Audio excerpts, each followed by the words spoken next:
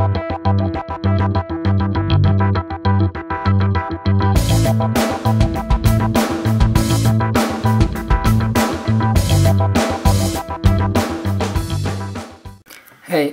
today I'm going to show you how to downgrade and unbrick your PSP. This PSP isn't bricked, but I'm going to show you how to downgrade it.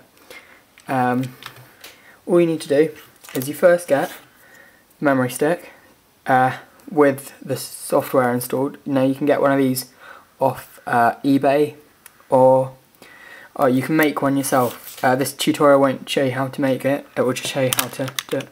So you just put the Magic, as they're called, if they've got the software on them, for unbricking a PSP, you put the Magic, the Magic memory stick into the PSP, and then you get the Jigkick Battery, which you also have to make, and just slot it in, and it will automatically start up the PSP.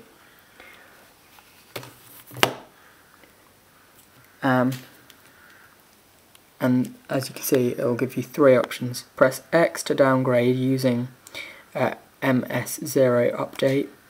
Press 0 to back up NAND to MS0, and press square to restore NAND.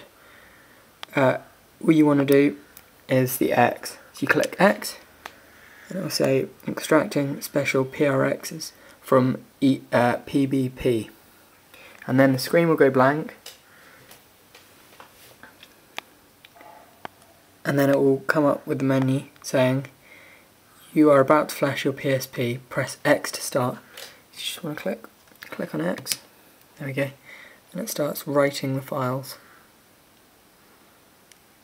Then the screen will go blank again, and then it will start.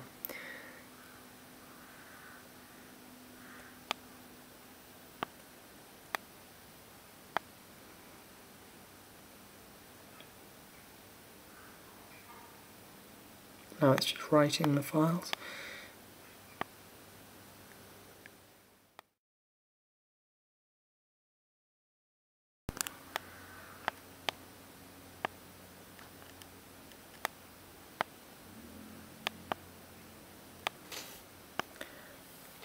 There we go, it's written the files, and now it says press X to shut down the PSP, restart manually.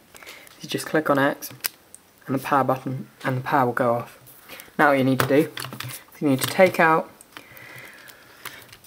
the Jigkick battery, just put it there, and you now want to get a normal PSP battery. You just want to place it in there.